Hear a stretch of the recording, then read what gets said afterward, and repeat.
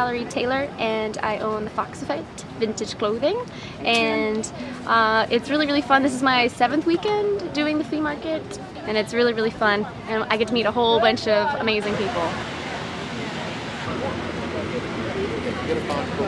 My name is Maria Taco, and I'm the founder of the Providence Flea on South Water Street in Providence, along the riverfront.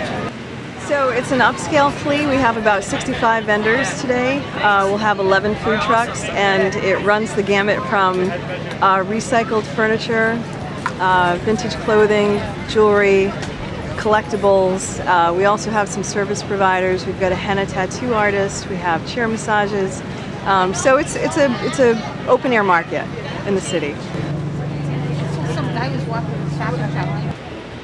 I've been to the Providence Flea showing my work for probably about 3 or 4 events this summer, and for me it's been one of the most incredible things to see this whole flea market kind of come alive. I think it's been a developmental process over the course of the summer. My name's Wendy, and I'm from Westwood, Massachusetts, and we came down to go to the Flea and also take a boat ride. It's a beautiful day, and I actually bought some stuff.